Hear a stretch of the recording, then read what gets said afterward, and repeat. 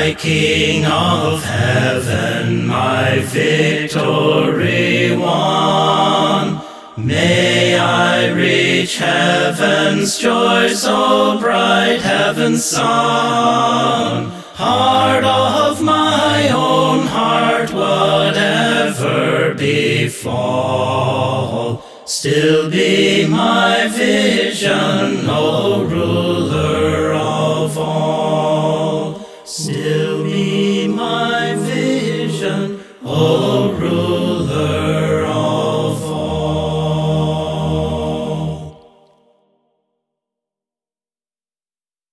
When I finished college, I came back to the Oxford Hills area and immediately began working with the youth group at our church. We were working at developing a philosophy of youth ministry that focused on the idea that we were not going to just simply entertain the teenagers. We were going to train them to serve God, to serve the church, and to serve those in need. And so you would more likely find us doing things like shoveling snow and raking lawns and doing firewood for shut-ins than you would find us doing movie nights and bowling nights, although we did do those things as well. In addition to all of this, we also started 3 ministry teams. We had a music group, a teen choir, we had a drama group, and we had a puppet team. Now, Nathan was eager to be involved in what we were doing, and he started out right off working with the drama team and working with the music group.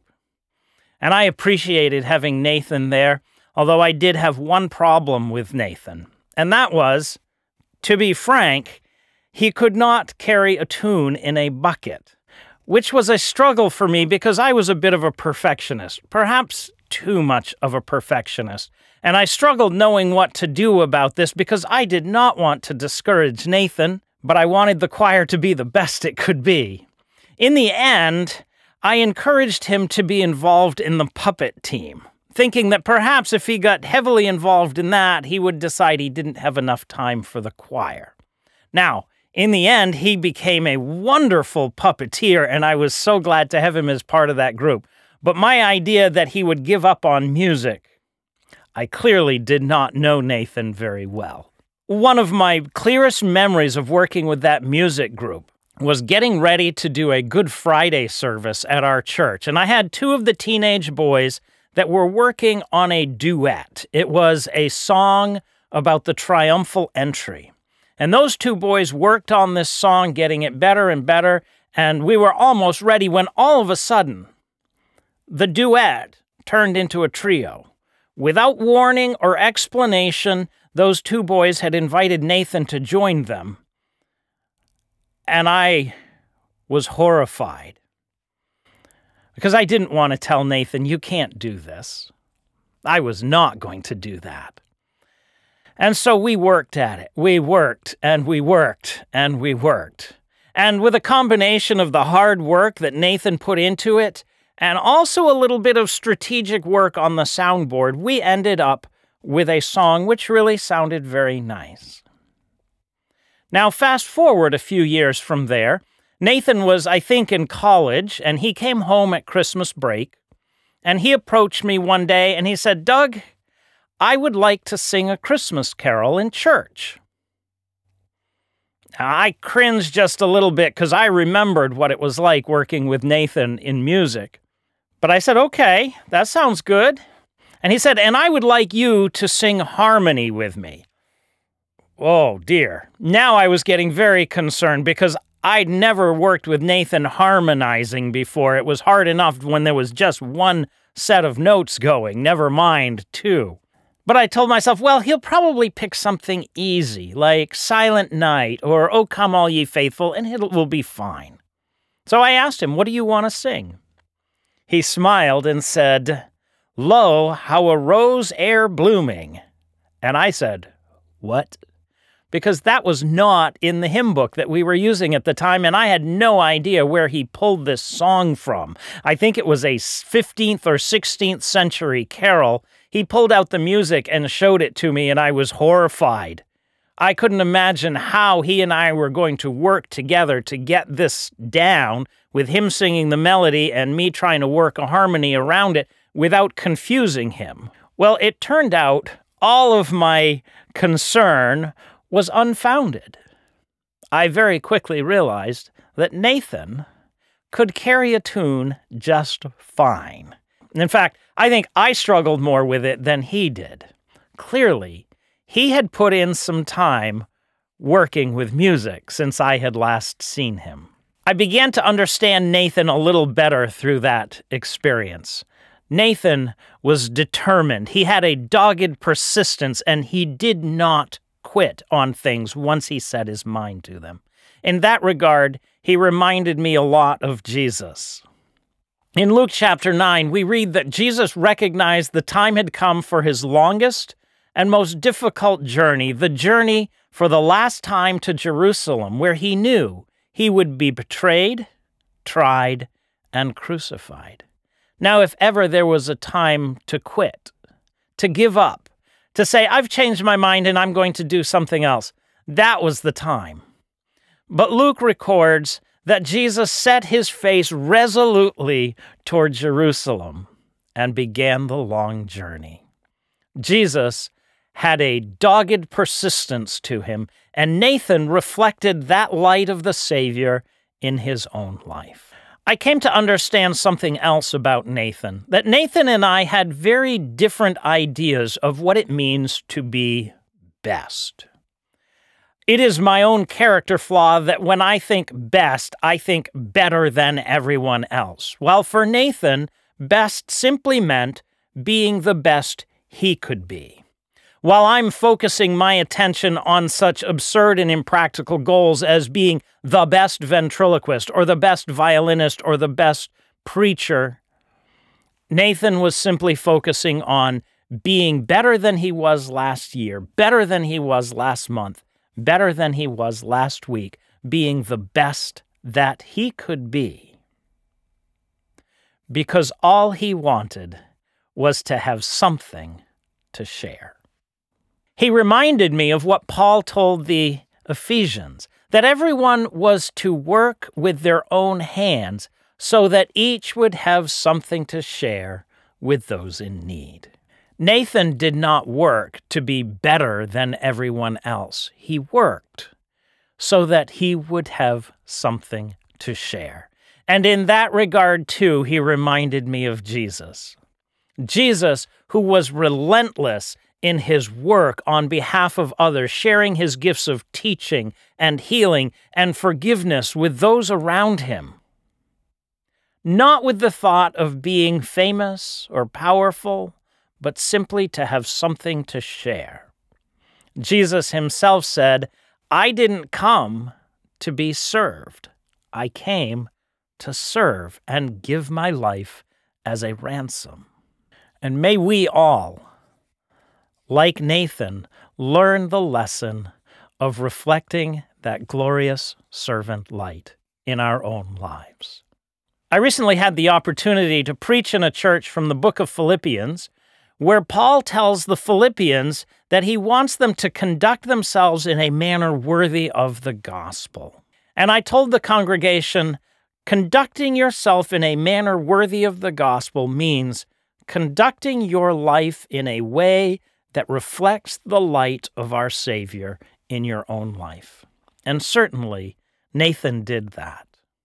I also told them that in recent years, as I've had children of my own, I found myself thinking, the way I will recognize if somebody is conducting themselves in a manner worthy of the gospel is this. If I can point them out to my children and say, if you grow up to be like him, I will be content. And I could certainly have said that and can say that of Nathan. And frankly, on my worst days, when I forget the true meaning of being best and having something to share, I think that if I ever grow up, I want to be like Nathan too. In keeping with this, there's a wonderful verse in John chapter 7 where Jesus stands up before the crowds on the last day of the festival, and he says, if anyone is hungry or thirsty, let him come to me and drink. And then he adds to that, whoever believes in him, out of his heart, his innermost being, will flow rivers of living water. Now, to understand what Jesus is saying there, we do need to understand that living water in that context meant water that is flowing from a source. So a stream or a spring is living water, but a puddle or a pond is not. Jesus is telling us that the work of the Holy Spirit is flowing through us. Something I think Nathan understood perhaps better than most of us is that we are not the river. We are not the stream. We are the riverbed.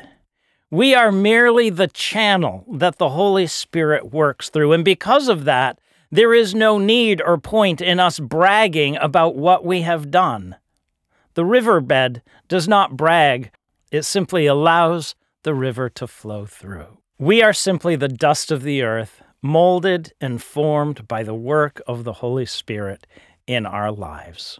We are channels only, but with His wondrous power flowing through us, He can use us every day and every hour.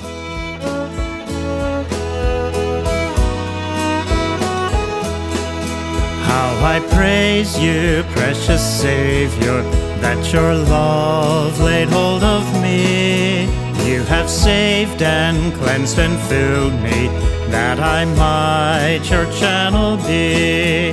Channels only, blessed Master, but with all your wondrous power flowing through us, you can use us every day and every hour.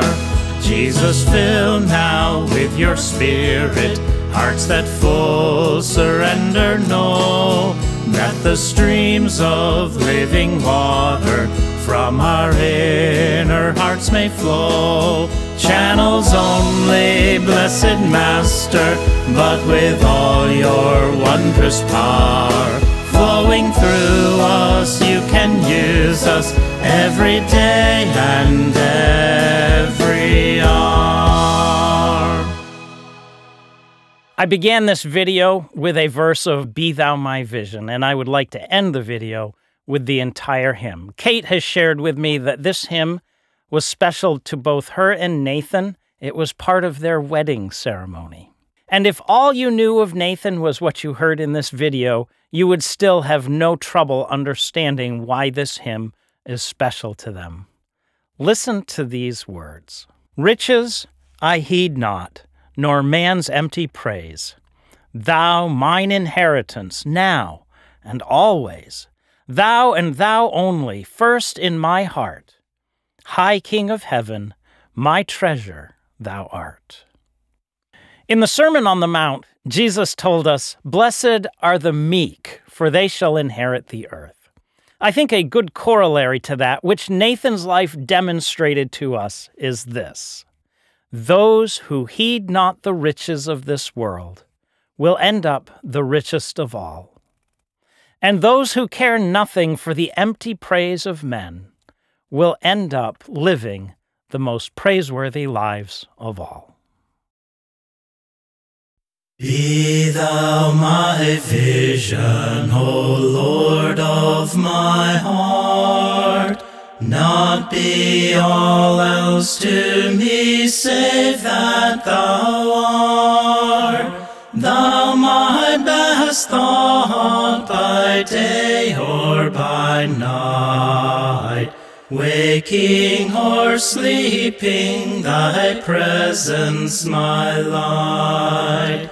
Be thou my wisdom, and thou my true word. I ever with thee, and thou with me, Lord. Thou my great Father, I thy true Son. Thou in me dwelling, and I with thee one. Riches I heed not, nor man's empty praise. Thou mine inheritance now and always. Thou and thou only, first in my heart. High King of heaven, my treasure thou art. High King of heaven, my victory won. May I reach heaven's joy so bright, heaven's sun. Heart of my own heart, whatever befall, still be my vision, O ruler